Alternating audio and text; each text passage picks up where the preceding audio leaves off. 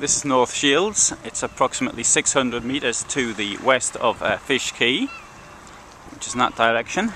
And here we have a little curiosity of bygone days. This is a dry dock, which is no longer dry because the water's in it. And this used to be used for repairing mainly trawlers, fishing trawlers. You can still see some of the metal supports in the concrete or the stone as we go down there.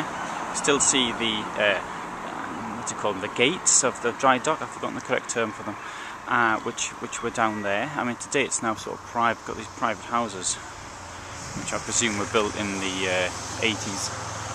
And but one, it was called the haddock shop. Shop meaning not shop where you sell haddock from, but where haddock trawlers were repaired. And I like these little curiosities. And it's now it's beginning to rain again, as it usually does here. And today, whereas the rest of Europe is in the sweltering heat, here in North Shields it's raining. Today is Saturday the 7th of August 2010, and with the rain, oh dear, there we see the River Tyne beyond it. And now as I come down here we'll get a view looking west. The view, well, South Shields on the side, and then beyond that Jarrow, and beyond that Gateshead, and Newcastle's down there somewhere.